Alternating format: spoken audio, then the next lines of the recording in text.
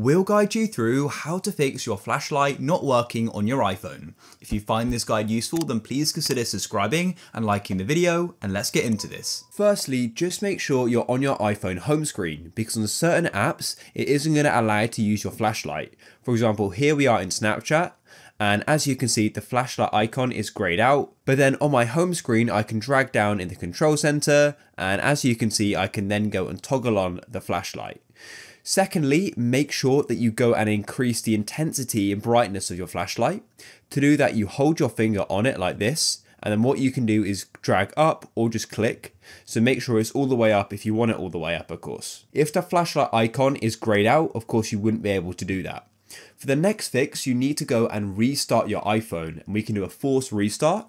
To do that, you just press the increase volume button, then the decrease, and then hold the power button. So let's do that now. You press the increase, then the decrease, and then you hold the power button. That all needs to be done quite consecutively, and you just keep holding the power button until you see the Apple logo. So I'll keep holding it, I'll continue to hold it, and shortly the Apple logo should appear, just like that. And as soon as you see it, let go of the power button and it will then go and start to restart. Then open up the control center and go and see if you can enable the flashlight. If you still can't, open up the camera like this.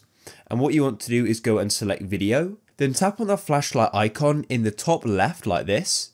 Just like so. You may need to have your camera in like a dark area, just down on something, and then you can start recording, and then it should go and activate your flashlight just like that. Then if you're really desperate for the flashlight, you just have to record while using the flashlight, but hopefully it will go and trigger the flashlight to start working in your control center. And if you still can't go and enable the flash in the top left, then this may be because your iPhone is too hot.